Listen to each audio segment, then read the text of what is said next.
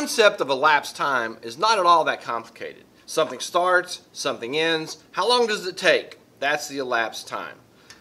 The concept is relatively simple, but sometimes the math is more difficult, particularly when we start getting into minutes and seconds and things like that, rather than just something that happens on a stopwatch for some number of seconds. So I'm going to quickly try to go through some of the math to do these things, and hopefully this will make it clear and easy to understand. So the first thing is the formula for elapsed time.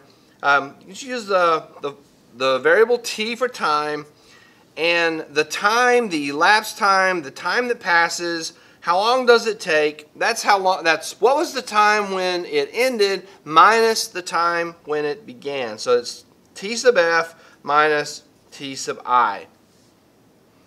Sometimes you'll use time intervals. You'll use subscripts like 1 and 2. So it would be second time or third time minus time the first time.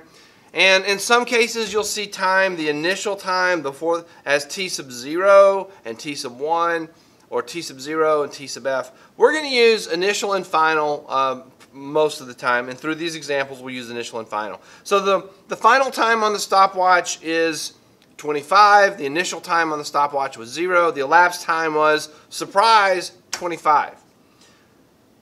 However, if you're doing something like lap times, for example in track, or for example auto racing or something like that, where the race has been going on for 3.5 minutes, and you take a lap time and you get 3.5, and they run another lap and it ends at 4 1/4, 4.45.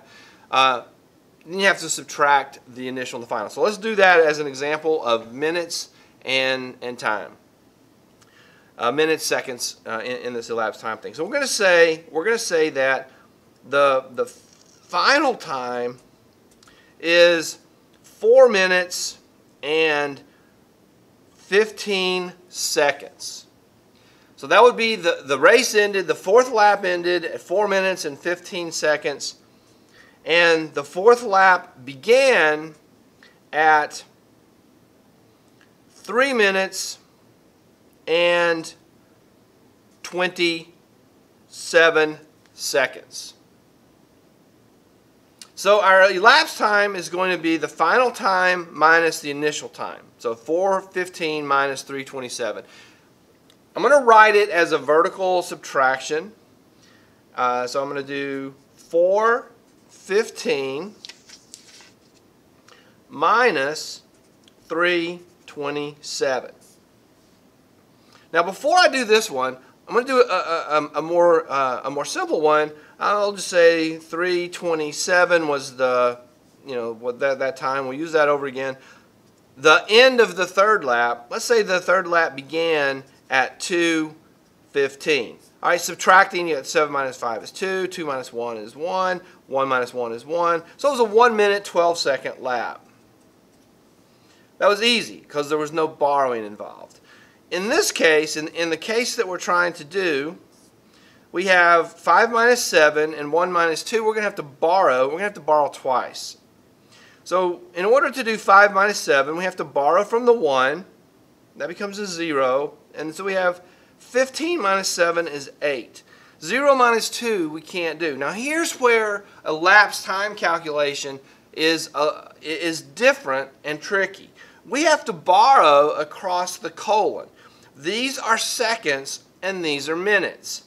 Now when we borrow in regular math, we borrow from the next place over. So if we borrow from the 100s place, we take 1 over and add it to whatever is in the tens place. We take 10 tens over into the tens place. We're taking a minute off of here. This is going to be a really fast lap, by the way.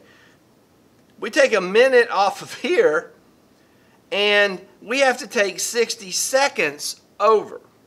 So we're going to take the 6 off of the 60 seconds, and we're going to put it here. The 0 becomes a 6. 6 minus 2 is 4.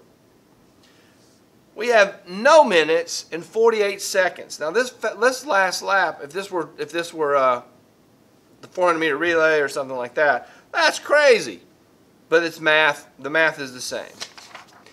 Doing math with across the colon, we have to take 6 out of the minutes and move it over into the second. So let's do another example, borrowing minutes across the colon. And we'll start off by writing down what's given. Write down T sub F is 5 minutes and 36 seconds. And we'll say that T sub I is 3 minutes and 51 seconds. So now, the steps for solving any math problem ever is write down what's given, write down the relevant formula, and then plug in and solve. So step 2 would be to write down the relevant formula, which is T equals T sub F minus T sub I. Plug in what you've got. So T equals 536 minus 351. I'm going to do the vertical subtraction again. 536 minus 351. 6 minus 1 is 5. Now I've got to borrow across the 5. So the 5 becomes a 4. And 6 comes across and adds to the 3. The 6 is going to add to the 3. Now, when we borrow decimals, we bring 10 across. That means we stick a 1 out in front of the whatever the thing is. But when we're borrowing here, we're bringing 6 10-seconds across. So this is the 10-second column. We're bringing 6 10-seconds across. So the 3 doesn't become a 13. It becomes a 9. And 9 minus 5 is 4. And 4 minus 1 now is 1. So we brought 6 10-seconds across the colon. The 3 becomes a 9 because that was 3 10s, and this is 6. This is 6 1s, 3 10s. So if I bring 6 10s across, it becomes 9 10s, 9 sets of 10 seconds. When we bring the 6 across, we add it to the number here.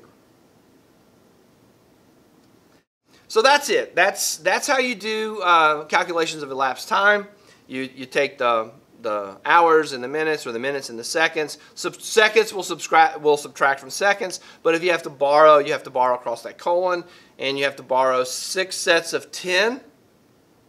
So if you have 32 seconds and you need to borrow, then you're going to bring 6 across, and it's going to become 92 minus whatever you have, 54.